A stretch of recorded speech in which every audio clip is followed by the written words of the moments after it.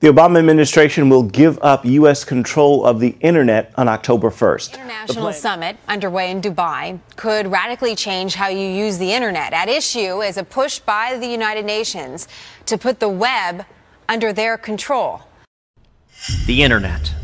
America invented it, and it has proven to be an amazing oasis of freedom. Free speech. Each of us able to speak our views online. And free enterprise. Millions of new businesses able to be opened online without any government pre-approval. But all of that could change. Right now, the Obama administration is trying to push through a radical proposal to give away control of the internet to foreign countries. From the very first days of the internet, the American government has maintained domain names and ensured equal access to everyone with no censorship whatsoever. Obama wants to give that power away to an international body called ICANN, which would empower countries like Russia and China and Iran. This internet giveaway poses a great threat to our country's freedom and our national security. Russia and China and Iran don't have a First Amendment. They don't protect free speech, and they actively censor the internet. ICANN could do the same thing, putting foreign countries in charge of what you can say online, prohibiting speech that they disagree with. Foreign governments are already planning to take ICANN and move it overseas so that it not only escapes U.S. law, but in effect turns into a mini United Nations. The United States government is going to give up control of the internet. And this is one of those issues that I don't think many Americans know about. This is not on the front page above the fold of your paper. It's not splashed across your nightly news. You're not seeing it everywhere on the internet. So Americans aren't really aware of it 9 days before this transfer is about to take place. The Obama administration is pushing through a radical proposal to take control of internet domains and instead give it to an international organization, ICANN, that includes 162 foreign countries to be able to censor speech on the internet. Do we need more oversight of the internet? Not by the UN. I mean, this is like putting Tony Soprano in charge of gambling in Jersey. This is what they're doing is they're laying the foundations. If you can tax it and regulate it, you can control it, and if you can control it, you can suppress it. But the transfer of control of the core functions of the internet is something that many members of this chamber and many Americans agree with. And it's going to be transferred, those core functions, to an international or foreign body that will include Russia and China and Iran and even Europe, transferring that control. And let's make no mistake, the internet was made in America. The internet was paid for by American taxpayers at its point of invention. And the internet has revolutionized the world, revolutionized the form in which we communicate. And not is it just great technology, but it embodies the American idea of freedom of speech. It's all open. Put out your ideas. Some are good, some are bad, some are true, some are false, but it's free. Just like that American idea of free speech. And we have exported that freedom of speech idea to the rest of the world on the internet. Radically transformed the way people around the world communicate, and it was made in America with the American idea of free speech. And now, 9 days from now, we're at the cusp of transferring its control to a foreign body that doesn't share that same idea of freedom of speech. They have rules in the European Union that will delineate hate speech and offensive speech that has to be taken off the internet. Not an American idea. That's a European idea of free speech. But when you talk about offensive speech, offensive to who? Because I could say, well, Catholics or Christians might hold certain positions and put certain things on the internet that another group finds offensive. Or the LGBT community might put something on the internet that another group finds offensive. I'm sorry, in a debate of ideas, where you have a free flow, people can get offended. And that's okay. But to shut down speech, even in the European model that's offensive, frankly, to me, is offensive. Why are these negotiations and proposals all secret? What we know was leaked out, and what we do know is frightening, what they're trying to accomplish. You know, it's here. interesting. It's such an interesting topic. When it comes to free speech, you know, it wasn't too long ago that speech was controlled by a handful of TV networks, a handful of newspapers. The gatekeepers, they decided what was news. They decided all the news that's fit to print. And if it so happens that they didn't think it was fit to print, that it was inconsistent with their political views, then it didn't get said. The internet is now a place where any one of us can go online and say darn near anything. And I got to admit, I've read some crazy things on the internet.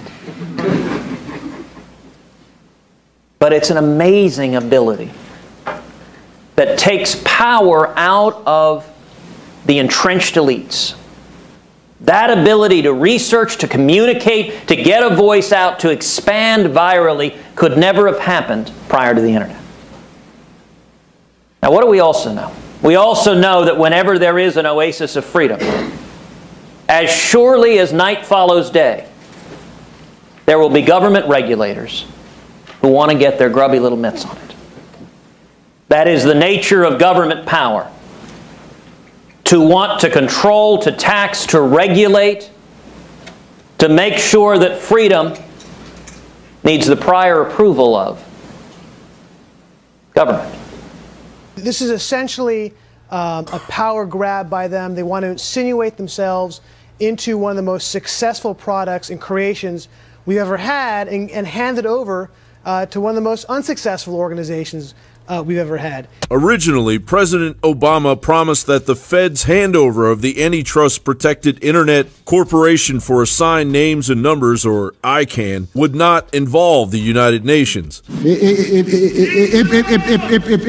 If we fall for, you know, a bunch of okey doke. Was this yet again a naive move by an incompetent president of the United States, or has this been the plan all along? Time and time again, Congress has failed to pass draconian laws to control the internet. The Communications Decency Act of 1996, the Intellectual Property Enforcement Act of 2007, the Cybersecurity Act, the Protect IP Act of 2011, and SOPA, to name a few, all failed miserably against the ironclad integrity of the First Amendment. The globalists, scurrying to their den of iniquity at Bilderberg, would hear none of it. Their very fortunes and lives depend on it. The public knows too much already. Control of the internet had to be torn from the protection of the U.S. Constitution. Larry Strickland of the National Telecommunications and Information Administration, a Commerce Department agency which has overseen ICANN since 1998, said, "We will not accept a proposal that replaces the NTIA role with a government-led or an intergovernmental solution. Now, after the full weight of Edward Snowden's revelations opened a treasure trove, the United States, in pure Hegelian dialectic fashion, offered to cede control to a multi-stakeholder, i.e. lobbyist-dominated model. That's right, the internet will be in the hands of lobbyists, the very bottom feeders of the whims of globalism. How bad is it? In the intervening years, the United Nations and the European Union had jostled for control of the internet. During a meeting in Dubai, the International Telecommunications Union, the telecom branch of the United Nations, demanded rules governing the internet to be rewritten. Specifically, the international organization proposed Deep Packet Inspection Authority that would allow it to monitor and censor content on the internet. The United States walked out of that conference in protest. What appears to be the mundane task of assigning parking spaces for internet businesses will more than likely face in the very near future a level of censorship that will make the free-thinking people of the World Wide Web's heads spin. The Inquisition 2.0. The European Union has proposed the creation of a censorship and mass surveillance framework for EU countries funded by the European Commission. The Clean IT Project webpage explains the plan called for police to patrol Facebook and other social networks in search of extremist material and propaganda, in addition to allowing users to flag terrorist content and turn others into the police. Well, recently, leading technology companies in the United States, Facebook, YouTube, Twitter, Microsoft, reached an agreement with the European Union to remove, quote, hate speech from their online platforms within 24 hours. Giant U.S. corporations signing on with government to say, we're going to help you censor speech that is deemed unacceptable. And by the way, the definition of hate speech, we have seen, can be very, very malleable. For example, the Human Rights Campaign, which is active within ICANN, has featured the Family Research Institute, the National Organization for Marriage, and the American Center for Law and Justice, and other conservative and religious groups in a report entitled The Export of Hate. We are facing the very real possibility of speech being censored in the name of hate speech. It is hate to express a view different from whatever the prevailing orthodoxy of the government is. And I would note, just this week, YouTube used its hate speech policy to remove a video posted by Counter Jihad that was critical of the Muslim Brotherhood civilization jihad. We are entering very dangerous territory, where giant U.S. companies participate in censoring speech because to speak of something like jihad, to speak of the Muslim Brotherhood, to speak of the forcible export of Sharia law is deemed inconsistent with political correctness. We saw the leader of France, Mr. Hollande, the White House put out his remarks and simply edited out the portion discussing radical Islamic terrorism. Deleted it from the video. Who in their right mind would want the internet subject to that kind of editing? But to hand over control of the internet to muzzle everybody on the internet, to ensure that what you say is only consistent with whatever is approved by the powers that be, that ought to frighten everybody.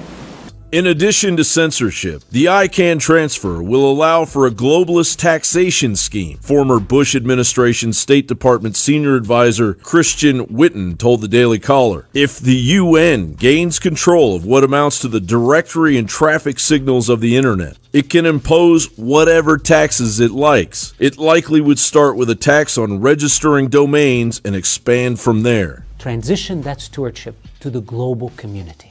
Fadi Chehadi has been the CEO at ICANN since 2012. After having negotiated the full-scale globalization of the internet, Chehadi will be aptly rewarded by the New World Order, acting as a senior advisor at Abry Partners, a private equity firm that controls an already monopolized media. Also as a co-chair of the newly formed World Internet Conference in Wuzhen, China. And last but not least, a senior advisor to Klaus Schwab, founder and chairman of the World Economic Forum. Schwab attended Bilderberg in 2016.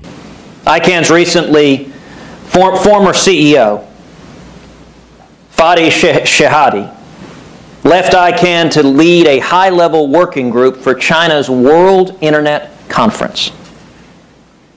Mr. Chehadi's decision to use his insider knowledge of how ICANN operates to help the Chinese government and their conference is more than a little concerning. This is the person who is heading ICANN, which we're being told, trust them with our freedoms.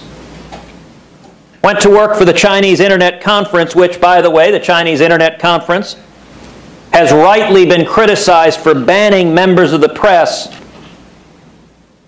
It's also concerning that ICANN currently employs an individual named Tarek Kamel as senior advisor to the president of ICANN. Now, clearly anyone with a title like that, senior advisor to the president of ICANN, is someone with a great deal of expertise and dedicated commitment to freedom of the internet. Would that were so. Tarek Kamel previously worked for the Egyptian government and is infamous for shutting down Egypt's internet during the Arab Spring Revolution in 2011. The move led the Obama administration to publicly chastise Mr. Kamel in an open letter saying, quote, unless you act now in your final hours as minister to reverse the internet cutoff, your name will forever be associated with an unprecedented human rights violation on a national scale and an economic catastrophe triggered by a short-sighted regime's drive for self-preservation. An internal proposed strategy from George Soros' Open Society Justice Initiative calls for international regulation of private actors' decisions on, quote, what information is taken off the internet and what may remain, end quote. Those regulations, the document notes, should favor, quote, those most supportive of open society, end quote. Open Society being George Soros' organization. Soros and company, rather than striking directly at free speech progenitors like Infowars.com, are 1 month away from recklessly pulling the rug out from under everything. Now that ICANN has relinquished control of the medium, globalist institutions can move forward with plans to scrub the internet of all content unacceptable to the global elite and their minions at the United Nations. For anyone who wants a chilling example of where this ends up, I would encourage everyone here to go back and read George Orwell's classic 1984. We must keep the internet free. Free of taxes, free of regulation, and free of censorship. You look at what the internet has done. It has created an oasis of freedom. One of the great problems with someone trying to start a small business is what are known as barriers to entry. It's often difficult to start a small business because it's expensive. It used to be a few decades ago, if you wanted to start a small business, you had to figure out a good or service to sell. You had to figure out production facilities. You had to figure out storage. And then you needed a distribution network. You needed wholesalers. You needed retailers. You needed display space. And you needed advertising. What the internet has done is dramatically reduce the barriers to entry for anyone who wants to be an entrepreneur. If you're a man or woman somewhere across the country, or even a boy or girl somewhere across the country or across the world, and you have an idea, a service you want to sell, a good you want to make, you can put up a website and instantly you've got a national or international marketing ability. You have a portal to communicate with people, and anyone can go online and order whatever your good and service is. And between that and FedEx or UPS, you can ship it anywhere in the world. That is an extraordinary and transformational ability. That freedom, that you don't have to go get anyone's approval. You don't have to go to the Board of Business Authorization if you want to create a new business. The internet is democratizing in that effect. The internet empowers those with nothing except for hopes and dreams to be able to achieve those ambitions. Have you ever come across this kind of error while surfing on the internet? It may be that the web page you're trying to access has been censored.